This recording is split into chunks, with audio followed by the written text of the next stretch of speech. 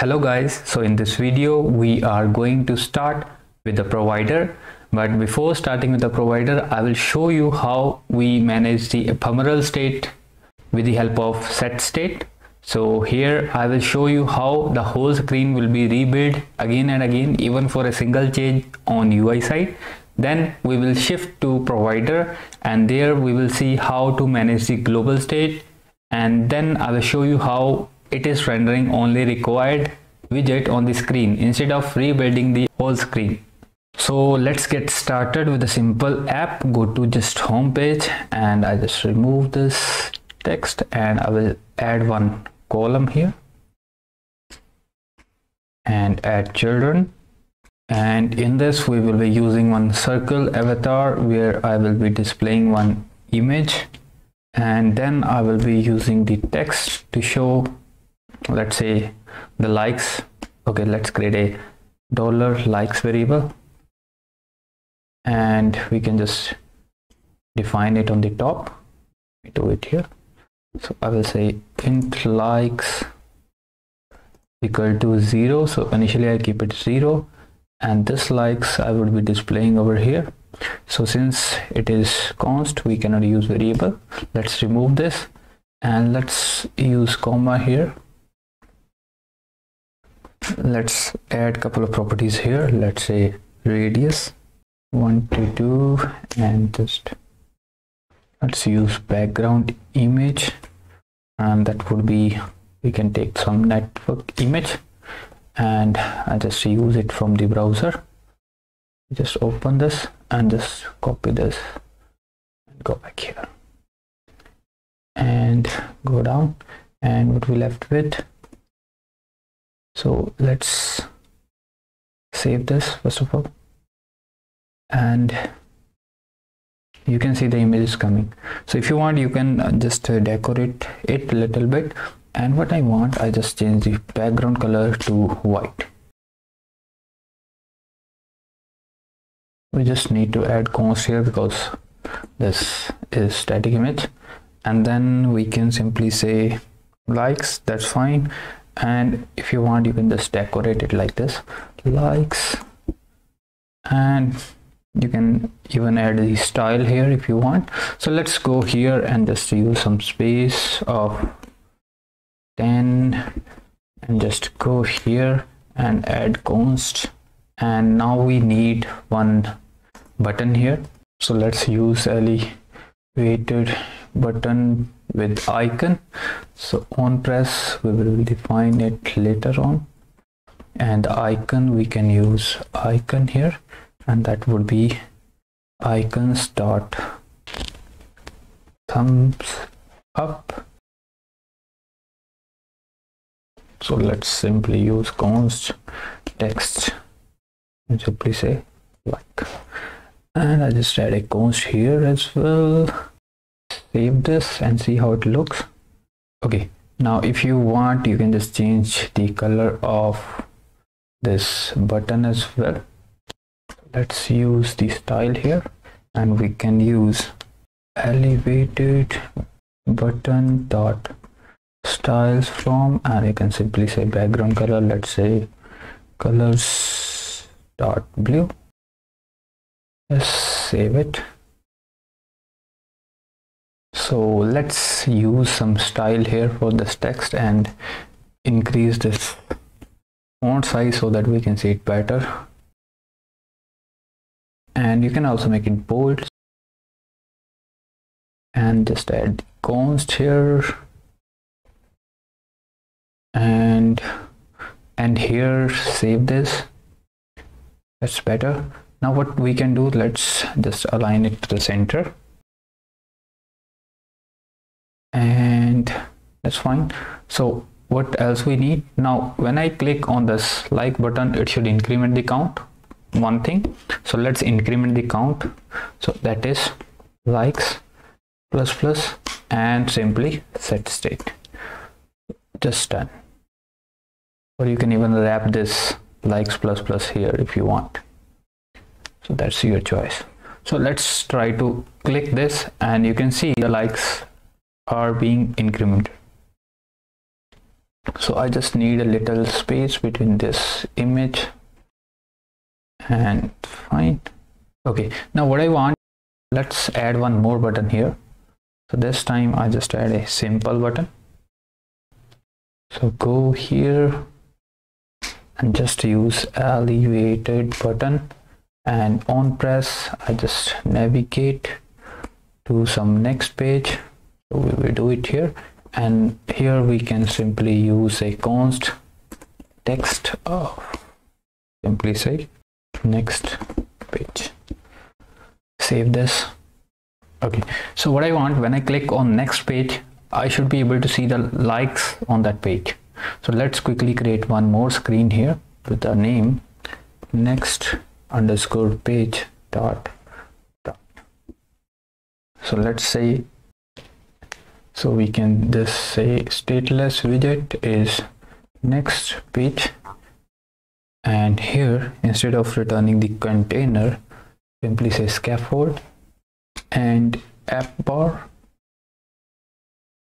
So here we can simply use the title const text. This is, let's say, next page, and you can center this as well. And let's go to the body part, and here I need a center, and this child we can simply display likes here. So simply a text and use likes and variable $likes.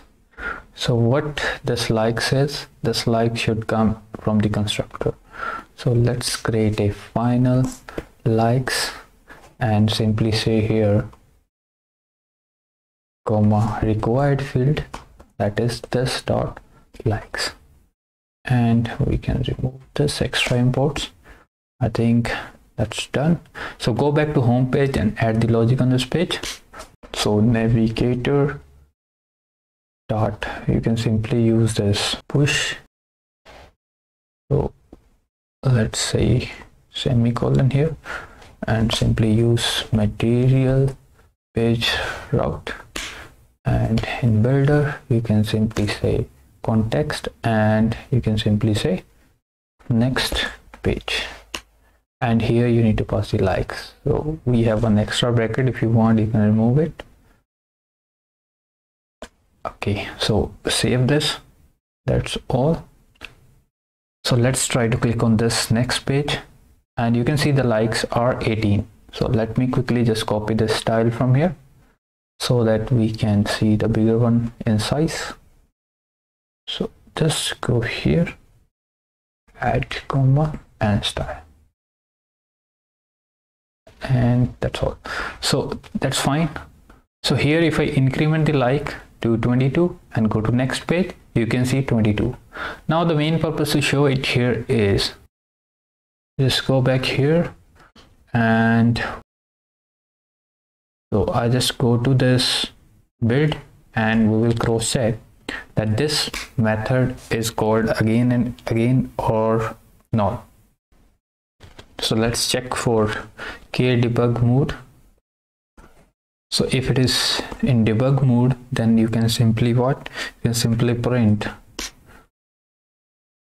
For build, you can say executed. Save this and just clear this. So go here and try to click like, and you can see the whole screen is filled again and again. That's why this method is called this line is printed. So this method is called this line is printed. Okay, so this is how we manage the ephemeral state. Let's quickly jump to the provider. So for that we just go to this pubdev and add the dependency of provider. So let's copy this, go back here in pubspec and go here under dependencies. So we can just add it here and just save it so that it can fetch the dependency. So once it is done, what you need to do, the first step is you need to go to main and you need to wrap your material app with provider. So I just cut this and simply say ChangeNotifier provider. So here under create, we need to just call this arrow function, and here you need to provide the provider. So we don't have any provider yet, so let's quickly create a provider first. So we just create a folder providers, and I will just say, let's say home underscore provider dot. So to create a provider, you need to create a class home provider, whatever name you want, and you need to extend from ChangeNotifier. So this gonna notify for the changes. So what we need to separate our logic from UI to here. So we need to hold global state of likes variable. Let's take a likes to 0 initially. So what we want, so we want a getter first of all. Let's create a int get, and how do you get likes? Simply likes, and whenever this getter is called, we have to return this likes variable. Okay, and the second, let's provide a increment behavior, void increment, or you can say increment like. And here what we need to do, simply underscore likes plus plus. And once you have done something, you have done some changes, you must have to call one function, that is notify listeners. So this is gonna notify to the listeners that value has been changed.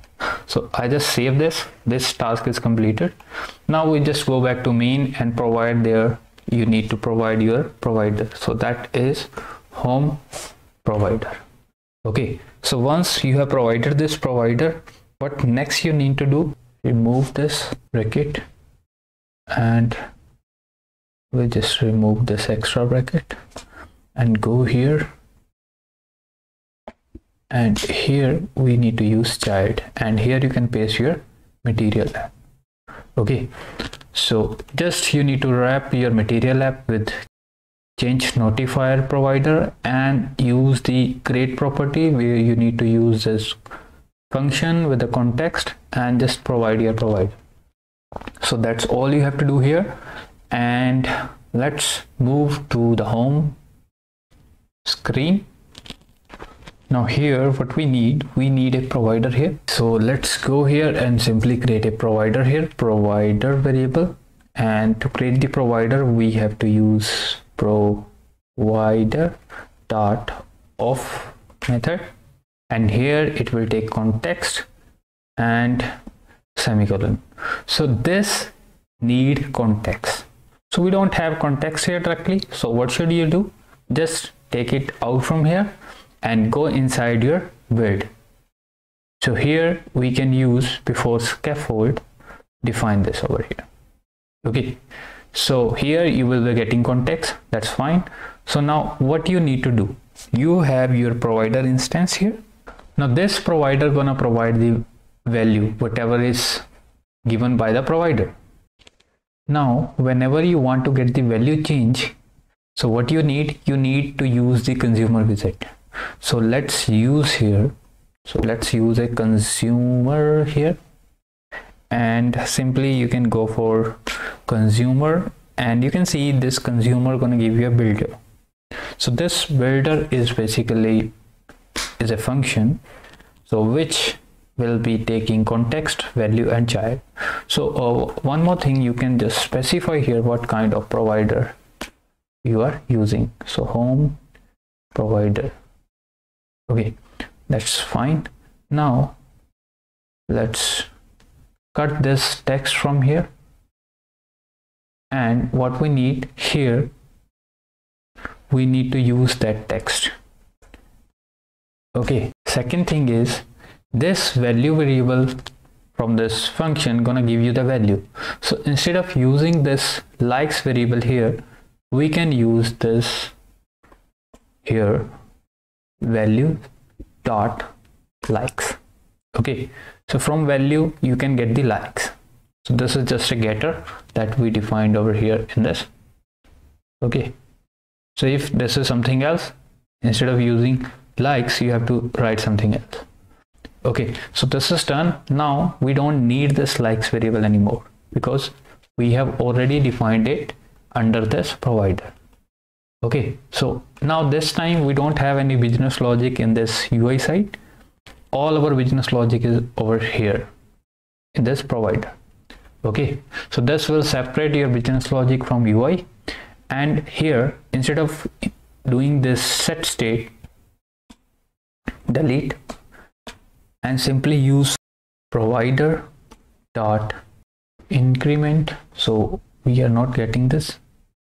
Why we are not getting it? So I just use this provider here. Yep,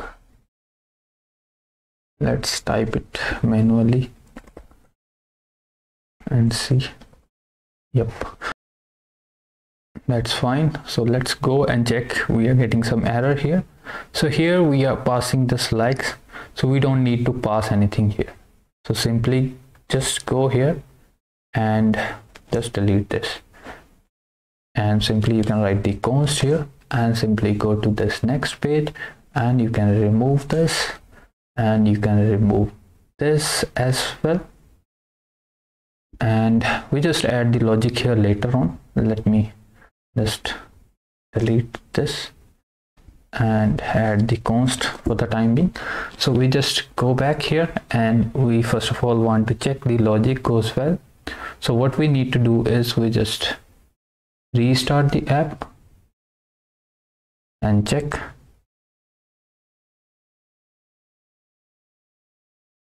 So we got errors here. Let's stop it, and I just provide here home provider and done. So let me cross check if I'm not missing anything. So we just added this provider and we have already wrapped our main. So since we have wrapped it, we need to restart it. So let's go back and check we are facing any error here. Let me go here and check increment like. It's not likes, it's like. You can see now it is coming. So I forgot to specify the type here in the provider, that's why it was not detecting this. Okay, so now it should work. Let's run it again.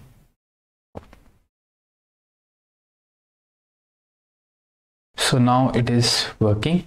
So do what? Let's try to just increment this, and you can see it is showing build executed. I just clear this. So this time again this whole tree is rebuilt again. Okay, so let's increment it and you can see build is executed. So what you need to do, one thing we are missing over here, you need to add here one more property, that is listen.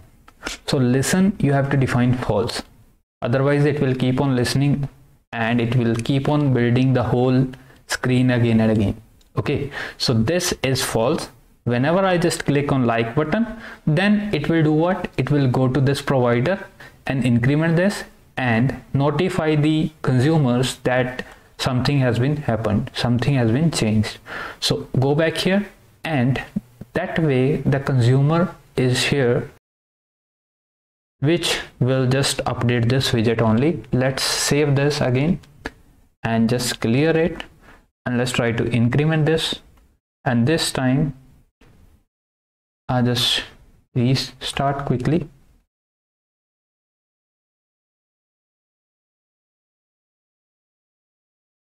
Okay, so I just go here and increment the like, and you can see you're not able to see any build again.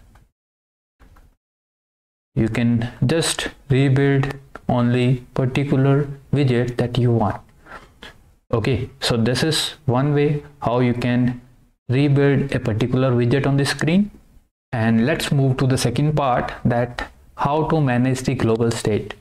Now here I want to use that. So what we can do, we can simply go to this and copy this line of provider, go here under this build, simply use this provider over here and just import. And what you need to do, instead of using this likes, we can use $provider dot likes. Okay, and let's remove this const here and save this. So let's go here on the next page, and you can see you're getting 31 likes. Go back here, I just increment. You can see build method is not called, and if I move to next page, I'm able to see this 36. So this is how we manage the global state as well. And we have done 3 things over here. We have managed the global state, we have seen how to use the provider, how to separate the business logic from UI side, and we have also seen how to rebuild a particular component on the screen, a particular widget on the screen, instead of rebuilding the whole screen. So that's all for this video. If you have any doubt, do comment in the comment section. Otherwise, like and subscribe. Thank you.